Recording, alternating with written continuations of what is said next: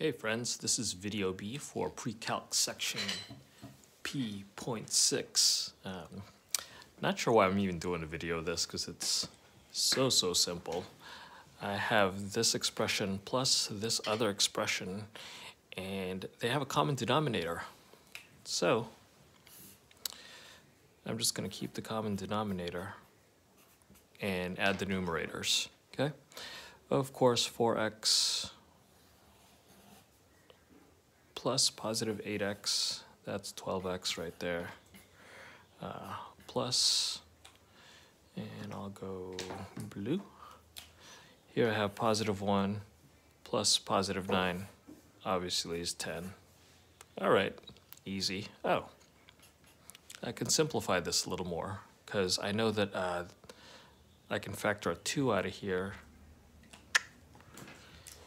in the numerator and get 2 times 6x plus, over 6x plus 5. Yep. And these terms can cancel out, and I just get a plain old 2. All right? And I'm going to put a little asterisk on that and say x cannot equal negative 5 over 6 or 6 over 5. 5 over 6.